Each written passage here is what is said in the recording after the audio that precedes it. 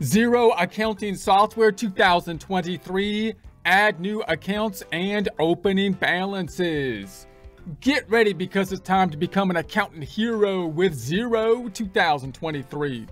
Support accounting instruction by clicking the link below, giving you a free month membership to all of the content on our website, broken out by category, further broken out by course. Each course then organized in a logical, reasonable fashion, making it much more easy to find what you need than can be done on a YouTube page. We also include added resources such as Excel practice problems, PDF files, and more, like QuickBooks backup files when applicable. So once again, click the link below for a free month membership to our website and all the content on it. Here we are in our custom Xero homepage, going into the new company file we set up in a prior presentation, that being Get Great Guitars.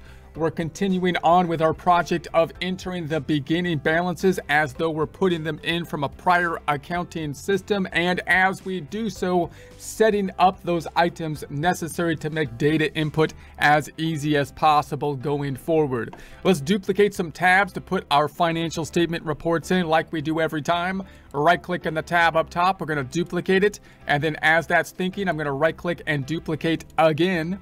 Then I'll go back to the tab to the middle, and we're going to go to the accounting, and let's open up the balance sheet report.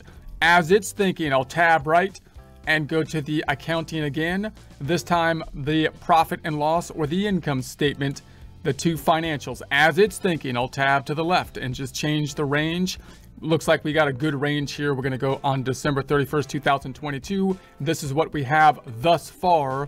On the income statement side of things, we have nothing in the year 2023. We might have stuff in 2022, but we're okay with that because the income statement will roll over to the equity section of the balance sheet, so that is okay. So we're going to do our data input on the first tab over here, going to our beginning balances. So we've been entering these one at a time, taking care of the specific needs related to each of them as we go.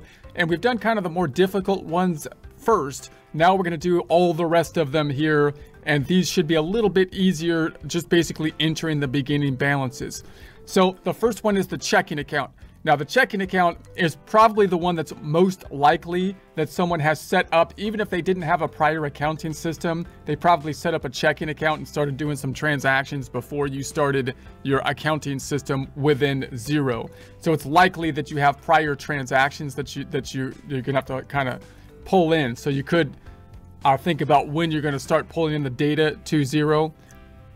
But the other thing with the checking account is that if you had a prior accounting system and you were reconciling the checking account, then you might have timing differences that are in play. So when we go to the first bank reconciliation, sometimes we have this problem with timing. Quite often we have this problem with timing differences because, for example, the bank as of December 31st, 2022 might not have the same $25,000 balance I had as of December on my prior accounting system. I need to put the $25,000 into the system so we are in balance, so the balance sheet balances out, and because it's probably right from our perspective, but it's different from the bank because of outstanding checks and deposits. So we will deal with that later when we get into the bank reconciliation issue. So just be aware of that. The other thing to be aware of is oftentimes you would be putting up the bank feeds with the checking accounts. We will have a whole nother section on bank feeds. We want to think about the accounting system without the bank feeds first, and then you can get a grasp of the forms that are happening as we do the accounting system, and then we will do the bank feeds, and you'll have a better idea of how the bank feeds kind of fit into your accounting system. All right, so that said, we're going to go back on over and say, all right, we got to put in our checking account. So a couple ways that we might do that. We could go into our accounting and we could go into our chart of accounts. So if I go into my chart of accounts here, then we have all of our accounts. Now, the main account we want to be setting up is the bank account. So they didn't give us a bank account yet, and I believe that's because, even though they gave us kind of like this default chart of accounts, because you want to set up the bank accounts and possibly attach them to the bank feed. So they have kind of a special thing for most companies with that attachment. So we could add the bank account here. So I'm going to say add a bank account. So we're not just adding any old account, we're adding a bank account. So we'll hit add the bank account, and then it's going to make us search for a bank. Now I'm going to just choose a bank, but I'm not going to actually attach to it. So I'm going to say Bank of America. Let's say that's a big one in here. Bank of America. So we'll say boom, picking that one. The key is I'm going to skip this part. I'm not going to connect, so I'm going to skip the connecting. We'll talk about bank feeds later. Account name, I'm just going to call it checking. Now in practice, you might want like the last 4 digits of the account number or something like that, so that you can differentiate it from other accounts, which might not be necessary if you only have one. But if you have multiple cash accounts, then something to differentiate them can be good for internal reporting, although it kind of messes up a little bit the external reporting when you give the financials to others. And then we've got the account type. So this is going to be, I'll say every day, day to day. Account number, I'm not going to add the account number. I don't think that's a required field. Account code is going to be an optional item here. I think everything has a account code, which is basically an account number. So you probably want to be consistent and be adding those account numbers. So I'll take a look at that in a second. Maybe we'll go in and adjust them, but I'll leave it blank for now. And then the currency, we're going to have this in our currency that we're using, US dollars. If you have some other currency that you're working in, then this would be your standard currency, all in the same kind of currency is the idea. So let's put it, they want an account number. All right. Okay, so I added an account number. Now notice that here we have, these are what I would call our account numbers in terms of our chart of accounts, not the number of the bank account for the bank. So notice that we probably want something that's up in the 1,100 range. So if I was to edit this account, let's put the code in now that I can see here, and let's put a code in, which is the account number.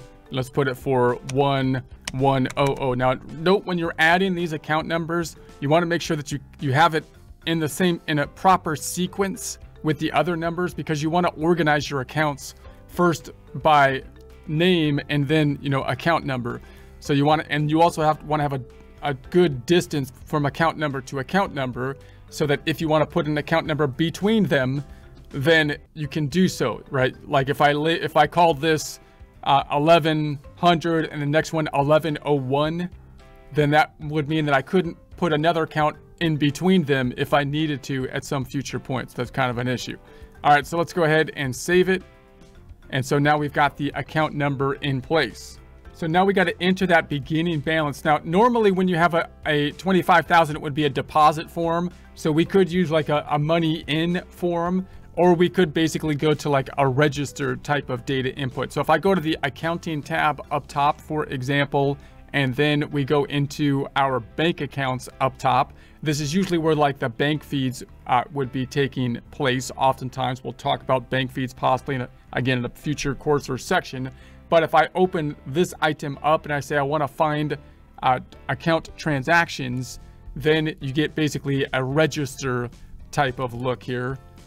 And that sometimes is the easiest way to do some data input in like a register kind of format, as opposed to, or the other option being, you could say a receive money form up top. So let's go into here, and I'm going to say account transactions here, and I'm going to say new transaction.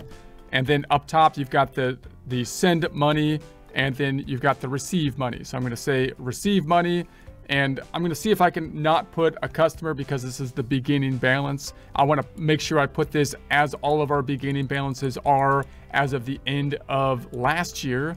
So the end of last year, this is going to be the beginning balances. And then I'm just going to say beginning balance here, see if I can show that. And then I want to put the amount is going to be, let's say 25,000. So I'll say 25,000. I'll say 1 here to pull it over. And the other side, I'm going to put into equity once again, which I think we've been putting into that capital account. So let's go into owner's capital. So that should record the deposit increase to the checking account. The other side go into that capital account. Let's save it and check it out. So it wants a from. So I'm going to say owner. The owner. This is the beginning balance from the owner, I'm going to say. And then let's try it again. And transaction has been saved. Great. Let's go to the balance sheet and update it. So there's our 25,000 here. So that looks good. If I go into it, then we see the 25,000 here, and they put it in as a receive money form. So if I go into that, it's going to go not to like the register transaction, but to a receive money type of form. That's going to be the transaction type that was used. Going back to the balance sheet here, let's go back and then back the other side, going into the capital account. That's where we put. I got hiccups. Hold on a sec. I got the hiccups. It's in the capital accounts. And so there's the 25,000 there. All right, let's go back and then let's make that green. The next one is going to be the accumulated depreciation in the furniture and equipment. So I'm going to put this one in first. This is the fixed asset, property, plant, and equipment. We'll get more into fixed assets later. Note that there is a subledger account that gets quite detailed for fixed assets for the accumulated depreciation. However, in the United States, there's often a different tax code well, the tax code is different than what you might do on bookkeeping in terms of the types of depreciation methods you might use. And therefore, in the United States, it's quite common that you might use the tax software to help you with your depreciation schedules. And so that's what I'm going to kind of assume here. So I'm going to put it on the books as a lump sum, and then we will do periodic adjustments to it. We'll show how that is done when we get to an adjusting entry course or section. And so that's going to be the strategy. And we'll do the calculations of the schedules, the subledgers, actually in another software, tax software, typically in the United States, which has the capacity oftentimes to do both tax depreciation schedules as well as book depreciation schedules. So therefore, the fact that you have to put these numbers into the tax software anyways often is rationale and reason to be able to say, well, maybe I should just use the tax software to do both depreciation schedules and then input periodic adjustments based on those calculations into our Xero software, either monthly or yearly. So we'll talk more about that in the adjusting entries. For now, it's a pretty basic, straightforward entry then. I'm going to go back on over and say, all right, we're going to go back. Let's go back to our chart of accounts and see if we have an account for the fixed assets, see what they gave us. I'm sure they gave us something. So we're going to go down and say, all right, we've got the inventory, we've got the computer equipment. So they're calling it computer and office equipment. So as per our normal rule, I'm going to say that account looks good, but I'd like to name it exactly what I have on my beginning balances first, and then maybe I'll go in there and adjust it. And in the United States, oftentimes you want these line items to match what's going to be the categories on the depreciation schedules, which are driven by tax law. So, and that'll make your integration between the schedules on the tax software and your books in Xero easy. We'll talk more about how to do that. So I'm not saying furniture and equipment is even the best name either, because the tax software will often be breaking out equipment versus furniture, because sometimes those two categories have different lives in terms of tax lives. But again, we'll talk about that more in future presentations. So I'm going to save that. And for now, we'll just put these beginning balances on the books, and the other side is going to go to accumulated depreciation. So that represents the expense portion that we have used up already of the equipment. The difference between the two being the book value. And so I'm going to say, let's go into this one. And it says, I'll just call it accumulated depreciation like that for now. And let's go ahead and save that. So there we have it. So now we're going to put some input into those two. Now we can often do these with a journal entry type of form. So I'm going to go up top. Now, for some reason, this is under reports. That seems a little unusual to me, but once you get used to it, not that bad to get to the journal entries, because we don't enter journal entries all that often, because usually we do the data input with the forms. But we're going to go to the reports to enter a journal entry. Sorry, I'm going to go to the reports, and then I'm going to find the journal report. Journal, if you could spell it right. So I'm going to pick up the journal report. And within the journal report, we have the capacity to be adding the new journal. So add a new journal. So I'm going to say, okay, let's do that. So I'm going to say this is going to be the beginning balance. Beginning balance, I'm just going to say as of, we want this to be in there as of the end of last year, 2022. And so we're not going to reverse it. Default narration. Okay, I think that's good up top. So there's the description that pulled down automatically. Very nice. And then we've got the furniture. What do we call it? Furniture and equipment. And that's going to go on the books for $75,000. $75,000. The other side, I'm just going to put this on at the same time, is accumulated depreciation, which is going to go on the books for 7,500 credit, because this is going to be like a reduction, so not 75,000, 7,500. And then the difference is I'm going to put into that capital account again. Capital, owner's capital, and there's the 60. Notice how it kind of forced it to work. That's the book value then. That's going to be the net amount that's going to show up on the balance sheet. We recommend that only your accountant or booker create journals. Okay, that's a good recommendation. So that looks good. Let's go ahead and post it. And then we're going to go up top to the balance sheet and check it out again. Update. And so now we've got our 75,000 and our 7,500 for the net value of the 67,500. That looks good. The subsidiary reports, we're going to imagine on the tax return. We'll talk more about that when we get to adjusting entries. No impact on the income statement. If we go down here to the capital account, the other side once again went into the owner's capital account. As we can see here, where are they? The journal entry. They were entered with this manual journal entry. So that looks good. All right, let's go back and try the next one. Let's make those green. Greenify. You best greenify. All right, so we're going green in this business. Anyway, Visa. So now we're going to put the Visa on the books. Now, if your credit card was set up through bank feeds, then you want to set it up as a specific credit card type of account, because then you might be able to connect the bank feeds with it as well. Again, we'll talk more about bank feeds in its own section, so we're not going to be putting in the bank feeds right now. I'm going to go to the first tab, and then let's actually go into the chart of accounts again. So we'll go into the chart of accounts. And so let's set up as if we're going to make it like a bank type of account as well. It's going to be a credit card type of account, but because it's a financial institution, you might normally add it like a bank feed kind of thing. So let's say we're going to add a bank account type of thing. And I'm going to say, let's say it was American Express. American Express is our credit card company. So I'll say American Express. But once again, I'm not going to connect it to the bank. So I'm going to skip the bank connection. We'll talk more about that later. Are you sure you want to? I'm going to say, don't connect to the bank. I told you. And then this is going to be, I'm just going to call it credit card.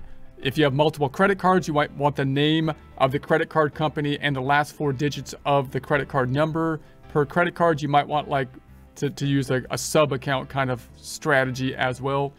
But we're just going to tie out to our beginning balances here. The account type is going to be a credit card. So now it's a credit card, and then credit card number. I'll just put a random number here. And then the code, I'll put the code in later again once I see where I think it should fit well in our general ledger. That's the account code, the account number. It's going to be in dollars once again. So let's save it and continue and see. Que paso. So there's the credit card up top. Notice it's a bank account type, because oftentimes we might set it into the bank feed. So usually you want your your accounts to line up by account type, but it's actually a liability account down here. It just functions like a bank account because it's a credit card. So you could try to put the account number somewhere down here, like under accounts payable, maybe 2040, and see if we can adjust it that way. So if I put this in under credit card, I'm going to say account type is a credit card and say this is going to be 2040 on the account type. That's available. All right, let's save it. And okay, so we moved it down here with the account number. It's being a little bit picky when I go into it and I try to change this to the credit card. It's been thinking for a long time, so I'm going to basically leave it as it is right now. And let's basically do a journal entry for that one. But because it's set up as a banking type of account, I'm going to use the register. So I'm going to go into the bank accounts, accounting bank accounts up top. And then we want to look at the credit card account. And then I'm going to hit the drop down and say I want to go to account transactions and look at, in essence, the register format here. I'm going to enter a new transaction up top, and it's going to be a new spend money transaction. That's correct, because we want to put in a liability account here. So I'm going to say vendor 1. I'm just going to make up a random vendor, and then I'm going to say that this is going to be as of the end of last year. So here we go, and then the reference is the beginning balance and the description beginning balance, and then the amount I believe was 1,000. Is that right? Yes. So there we have it. So there's the 1,000 there. I'm going to go ahead and save it. And it says there's 2 errors. Account must be valid. Tax rate must be valid. Okay. Let's see if I can get that account. That's something I should have saw. So this is going to be the capital account.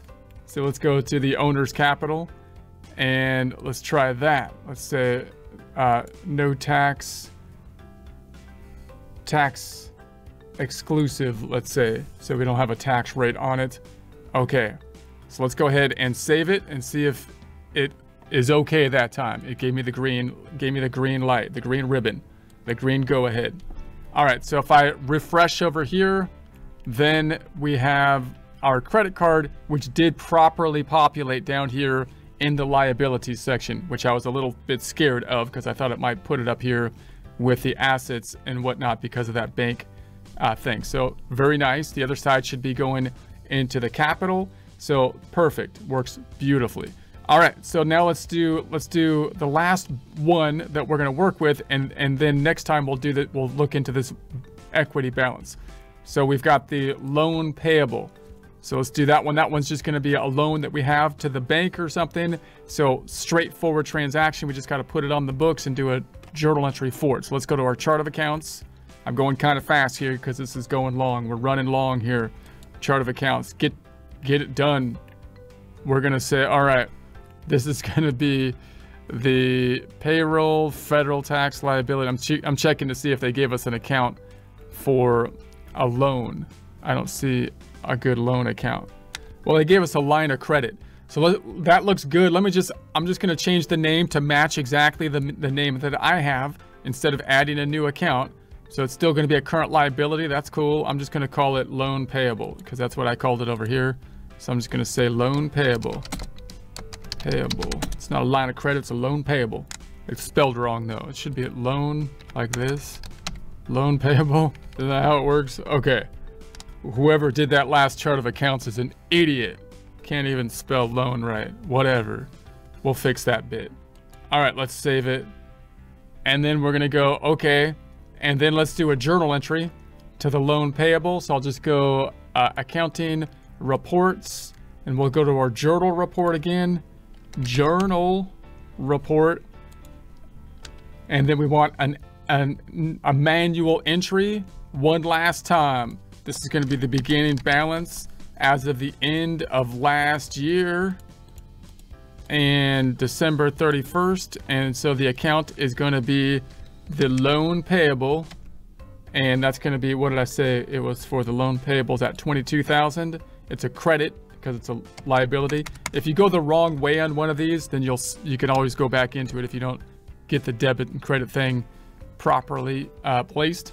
But the other side then is going to be going to the capital account once again. Owner's capital, 22,000. MUI B to the N. I think that's good. MUI B to the N, BN. Let's post it.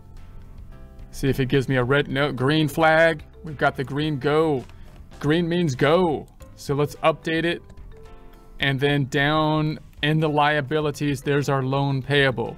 Okay, so if we compare and contrast our numbers, let's do a side-by-side comparison like so, and just double check everything here and tidy things up. So we've got then, I'll make this kind of small for the comparison. This one needs to be smaller. All right, hurry up. Your time is out. You're out of time. Hold on. Just give me another second. So 25,000, 25,000. You've got the 20,500, 20,500, the 2896, 2896. You've got the 75,000, 75,000, 75, the 75, the 15, the 15, the 1, the 22,000 here, and then it nets out to that 77,896. So we did just like we wanted to do, one at a time, and the net comes out correctly on the equity section. But I have two accounts down here in equity, and I only want one account in our case. So we'll talk about one last journal entry next time to clean up the equity when you're using this kind of method to get your beginning balances on the books.